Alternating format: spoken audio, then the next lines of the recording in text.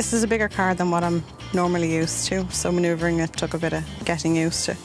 But when I did, it's fine. It just turns on a coin, really. It's very easy to handle.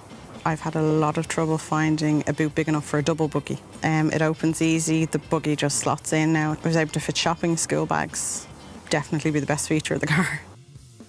The car seats fit comfortably in the back. There's also ISOFIX points as well, which is an excellent safety feature.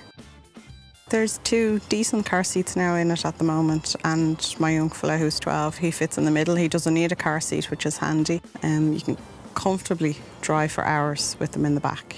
The safety is pretty important, yeah, with the children. The feature of the extra airbags it's reassuring. The seats as well, being the leather, they're easier to keep clean, you just wipe them down.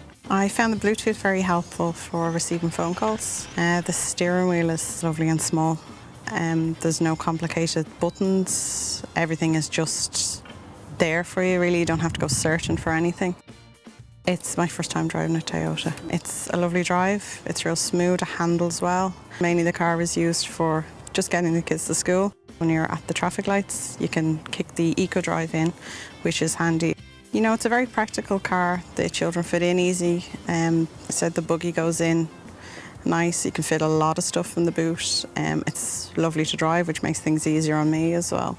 I would recommend this car to my family and friends. I think it's got something for everybody.